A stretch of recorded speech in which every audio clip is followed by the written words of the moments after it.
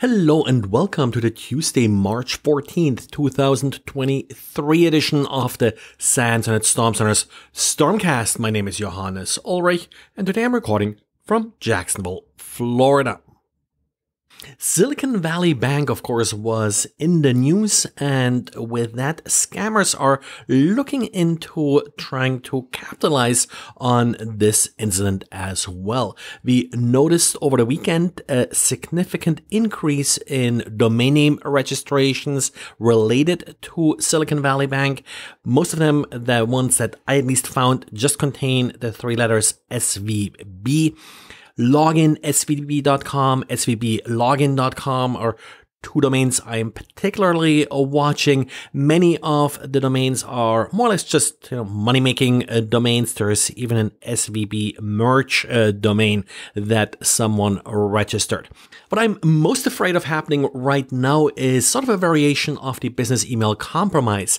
In a classic business email compromise, an attacker is listening in on emails being sent, and then, for example, if an invoice is being sent, the attacker is injecting an additional email with updated account information that, of course, points to the attacker's account. I have seen a couple of people reporting that they received from vendors email basically with updated account information because they moved their accounts away from Silicon Valley Bank and now are using a different bank for their banking.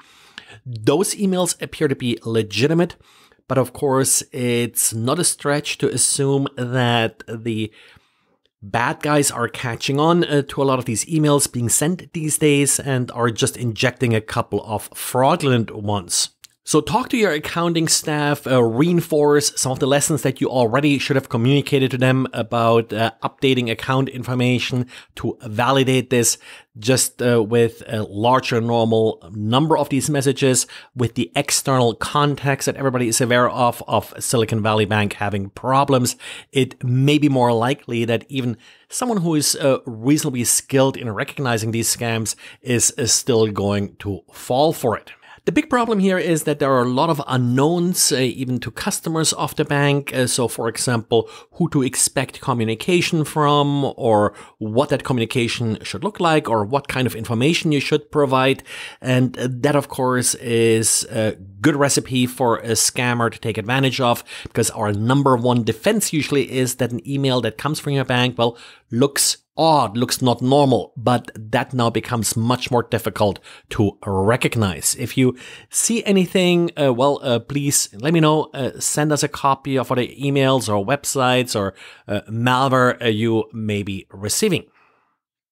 And CISA, the Cybersecurity and Infrastructure Security Agency, did add a couple interesting bugs to its already exploited list. The first one of interest that was added today is, a vulnerability in PLEX, which is 3 years old, but the reason it was added now was that this was apparently the vulnerability being used to compromise the developer's workstation that then led to the LastPass data exfiltration and compromise.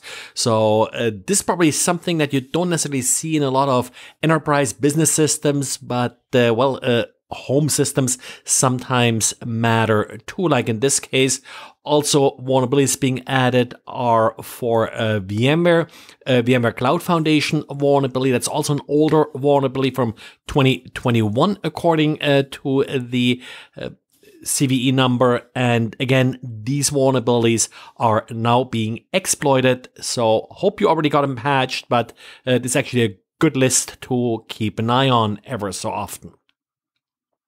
Also already exploited is a vulnerability that FortiOS patched last week. I think I may have mentioned it. It's a path traversal vulnerability, but the nature of the path traversal is that it allows an attacker to read and write arbitrary files, which then leads to remote code execution. This has been already exploited before the patch was released against selected targets, in particular government organizations. So something where you may want to double check your FortiOS devices, even if you have them already patched. Well, and that's it for today again. Hope you like this podcast. Please subscribe. You can also listen to the podcast via Alexa, the flash briefing. We have it on YouTube, even though audio only, and lots of other outlets. So thanks, and talk to you again tomorrow. Bye.